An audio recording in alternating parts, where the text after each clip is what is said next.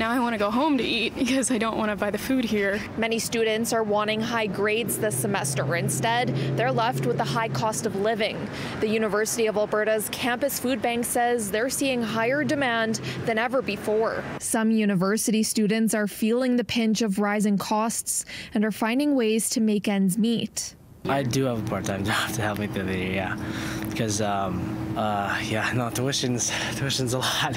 I bring a lot of my own food, my giant lunch pack here, but when I have like late labs and stuff, sometimes I have to stay late and I need dinner, and so it's difficult sometimes. Pre-pandemic, the campus food bank was giving out about the same amount of food per month as they are now giving out per week. We're just going through stocks so quickly that even the generosity of our community is not able to keep up with the demand at this point. The U of A food bank has given out nearly 700 hampers in the last 30 days.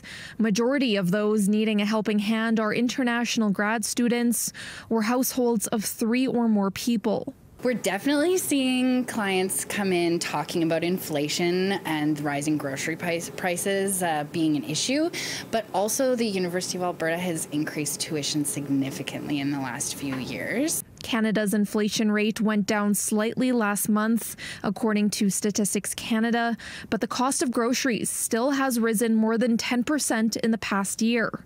To keep up with the demand, the campus food bank is providing a free breakfast once a week and snack stations throughout the campus so students can grab a quick bite to eat on their way to class. In Edmonton, Laura Krause, City News.